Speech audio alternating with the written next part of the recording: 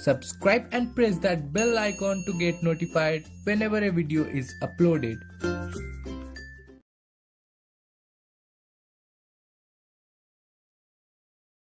Hey, what's up guys, Manas here, and today I bring you guys a brand new video.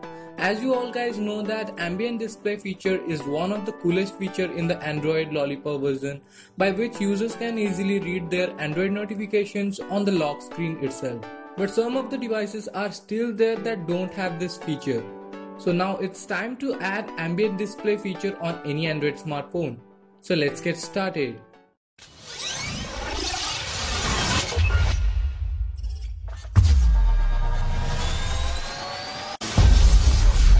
First of all, install a free application which is AC Display from Play Store.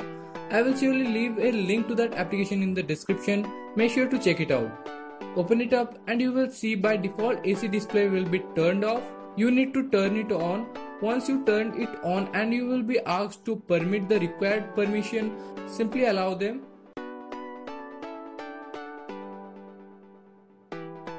Now you need to open the settings panel from the top right corner of AC Display, and there you have to turn on the lock screen. For doing that also you will be asked to permit the required permission. Simply do that.